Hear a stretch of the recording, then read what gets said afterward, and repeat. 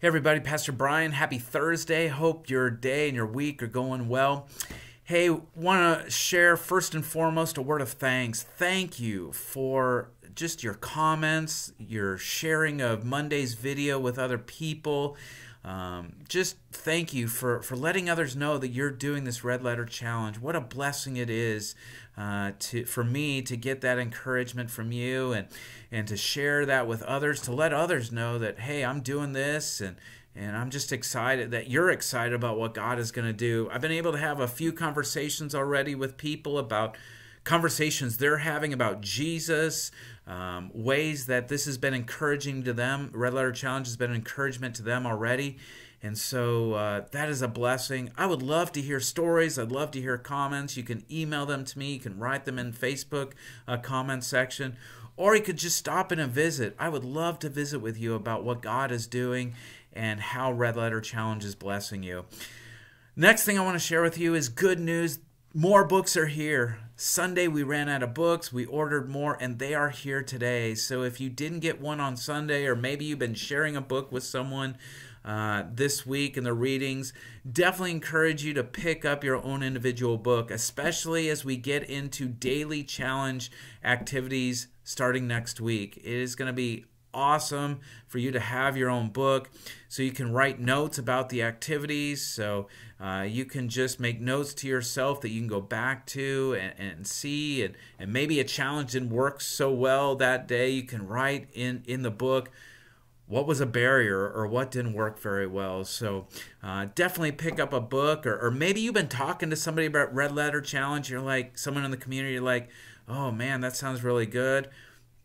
This is for anybody. So if there's someone, a friend of yours in the community that you know, you've been talking to about, hey, we're doing this Red Letter Challenge at church, we've got more. Invite them to come and pick one up to join us with this Red Letter Challenge so we can put Jesus' words into action in our lives. You know, this week, reading so far have just been a huge blessing to me. Tuesday, actually, we started focusing on our 5 focuses and 5 targets. And Tuesday's reading was about being. And we're going to focus a lot on this on Sunday in the sermon and Bible study. And this will be the target of next week's readings. And I really was reminded that if we are going to put Jesus' words into practice, it starts with being with him regularly and consistently. And it was mentioned in the book several different ways that can happen, and we'll talk more about that on Sunday. But if we're truly going to have the strength and the power to put Jesus' words into action, we can't do them on our own. We need to be with Jesus. We need to be connected to his power, to his strength each and every day, regularly, consistently being and spending time with Jesus. Yesterday's readings on Wednesday were about forgiving, and I loved the quote in the book. It was about the fact that there is no sin too big that God did not die for on the cross. And I pray that was a blessing to you, because a lot of times we can get kind of paralyzed because of sin in our life, and maybe we are paralyzed because of choices we made years ago, and we just feel like maybe that, oh, there's no hope for me anymore, that God can't use me. And yesterday's reading, I hope, was a great reminder that Jesus paid the price for all of your sins, even that one you think is so big that there was no way that God can forgive me for. He can, and he has. By Jesus' death on the cross, Jesus paid the price for you. Even that really, really big sin in your life, he's forgiven you. And you can live today free, chains gone, free to live for him. It's gone. And so I really want to encourage you, and I can't wait for that week of readings on forgiveness, and I pray it's going to be a blessing to you and the activities during the week of forgiveness. Today, focus is on serving. Maybe you've gotten a chance to do the reading yet, maybe you haven't, but today's focus is on serving and really about how our serving flows from the fact that Jesus first came and served us by coming to this world serving us by living a perfect life, by dying on a cross, and by rising again. And we serve him because he has first served us, and we serve others because he has first served us. And so I really want to encourage you to continue to be thinking and focusing on those things. If you've fallen behind already, I really want to encourage you, don't give up. You know, the readings are short. It won't take too long to get caught up this week. But to just keep persevering and keep going on. You know, maybe you're already a day or two behind. It's all right. You know, take the time, get caught up.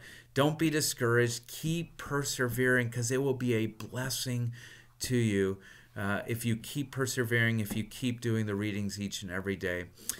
Also, really want to remind you to invite, number one, as we talked about on Monday, invite Jesus into your daily reading, to be a part of that, to give you the strength to live out your faith. But really want to encourage you, invite someone to do this challenge with you. Invite someone to do this journey with you.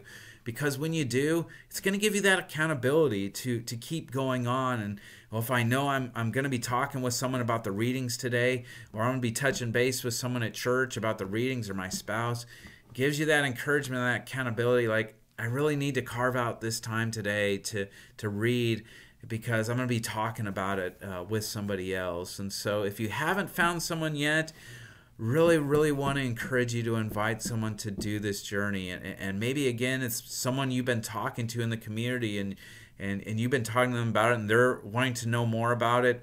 Tell them more about it. Invite them to come to church and hear the sermons, or to do the daily readings, pick up a book, and be a part of this.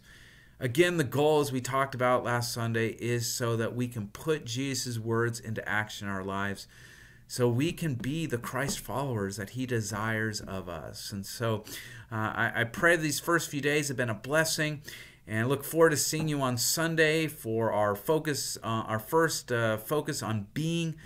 And again, if you're seeing God work already in different ways, I'd love to hear about it. So shoot me an email, call me up, or just stop in and visit, and I would love to hear more about what God is doing.